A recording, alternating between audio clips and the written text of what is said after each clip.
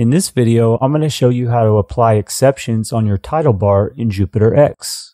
With the JupyterX Customizer, you can design your title bar globally.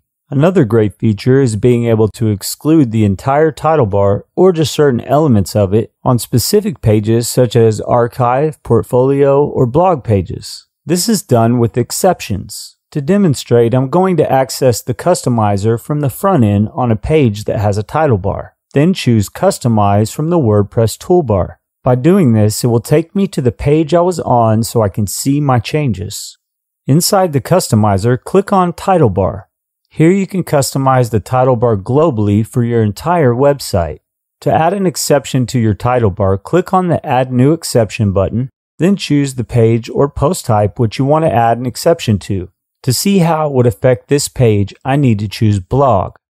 Notice as I turn off breadcrumb, it goes away. If I turn them all off, the title bar will be disabled for all blog posts. You can also add more exceptions for the other pages or click Remove to eliminate it.